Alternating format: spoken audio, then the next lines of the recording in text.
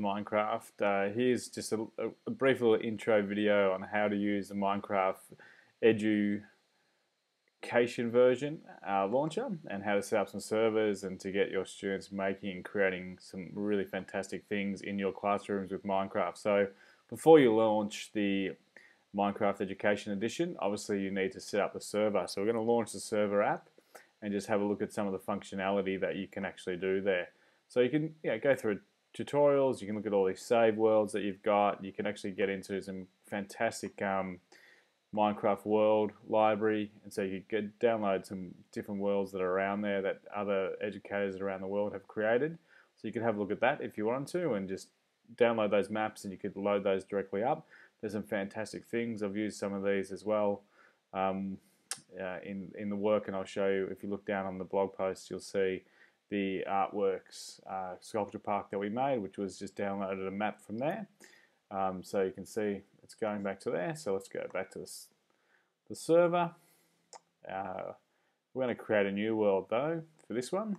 So once we create a new world, and you can see you've got plenty of awesome things that you could actually download and play around with. There's a lot of people around the world who are making some really fantastic things in different classes as well.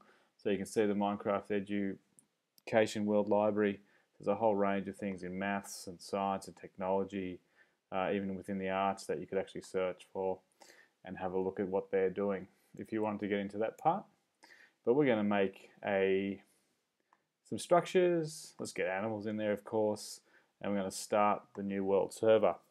And so once you've got the server up and running, you'll get another launch screen. And once that launch screen's there, we can add some options to our map. So the first one we're going to call it is Test 2. And we can go through our tabs and look at, obviously, we can set a little welcome message to the students when they come in. Welcome to our awesome Minecraft classroom. And we can have some message of the day, happy building. And so we save and save. We've got that will come in when the students come in. We can have different, obviously, game mode. We can make creative, or we can actually have some of the more controlled game modes of the Education Edition. So we can turn off night, we can take away the weather effects, we can take away the monsters, generate structures. Obviously, you want those things in there. If you want the nether and things along those lines, if you want to bring those other dimensions in, let them go crazy, absolutely. You can have some player settings, and I'll show you these when we're actually in the game, but you can freeze and mute students. You can allow them to respawn. Sometimes the kids get stuck in little bits, and so they can teleport themselves back. And this is another really good one if they get stuck in different parts, really useful part of there. We can give certain elements to students, but we can actually set some assignments. So we can set tasks in here, so students will do that. So we'll just say some random ones, build a house. So you can have some assignments in here and some structures that the students would do for whatever task, the learning task that you're after them to do. Build a tree house. And so we've got some of those there, but we can have a look at them when we're actually in that area as well. User control, we don't need that, so we're going to have this map as Test 2. Save the map.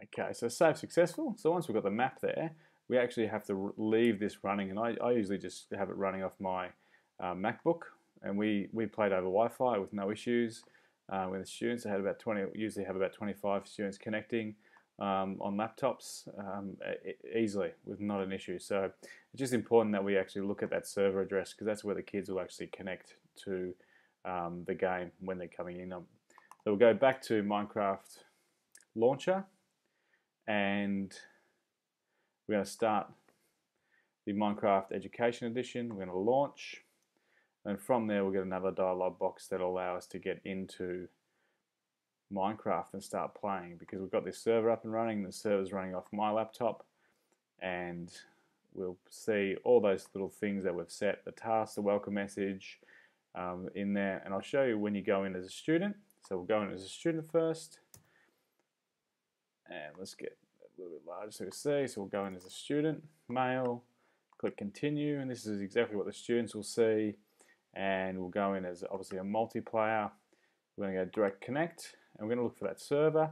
So obviously the server address is there. We're just going to direct connect into it, and I am a student, and the students can cycle through different characters, little skins they want, and we're going to get in. So once we're in, and you can see, welcome to our awesome Minecraft classroom. That's come up straight away, and you can see there's 2 assignments that I need to do. So the students can come through, and once they've marked as complete, and we can go through. So build a house, build a tree house, and so once they've clicked on those things, they're done. And there's all the same options that they have in the Minecraft world that they can go through and start creating and making. So if you download those maps that you did, as I showed you at the starting point, you could create those and make some fantastic little worlds that are pre-made. But let's log out and have a look if I go in as a teacher. So we'll direct to connect again, and you'll see some of the difference. So you set a master password that only obviously you know, and I can log in as a teacher. And so when I come in, I can get a few more options. If I click P, and you can see 100% of students have already built that task. I can look at that. I can have a look at, makes me invisible so no one can see it. So I can actually have creative mode only to me, and I can actually do a whole range of things. So if I go in creative mode, obviously I can double tap and have all those awesome creative little parts that only I would have. So by pressing P, we can go through, we can enable all those different things that we saw. We can freeze the students, I can keep inventory, I can allow them to respawn, I can have all those settings in there as well. We can search for players that are specifically there and see them. Obviously no one's on. Look at the assignments and what they are. I can add more assignments in here if I need to, directly in, and save, and that'll come up through. I can give different items to people, etc. There's obviously only one player connected. There's no teleport stations in the world, but we can have a look at build mode, so we can play around with all these different settings when we're actually in here as well. So that's a teacher view of MinecraftEdu Creations, and it's obviously also a student view when you're using it. So get to creating. I guess the big thing too is to have a look at online when you have the opportunity to. That's what I started off on. Just going to Minecraft, obviously Minecraft Education, so education.com, and have a look at some of the awesome things actually that are there. So you can look at MinecraftEdu.com, and you'll get a whole range of different things that you could actually utilize. So from maps to purchasing, obviously Minecraft, and then it gives you a little bit more control if you're wanting to do that as well. So you've got great community, there's enormous amounts there. You can collaborate with people around the world, play in the cloud. There's some fantastic little things that you can do. So it's definitely worth a look, and purchasing this and getting students creating some really awesome things. Join the community. So it's all the things that you need to know are all through here that you can start to make and create. So I hope you found this useful, and please make some comments or anything along those lines on the blog.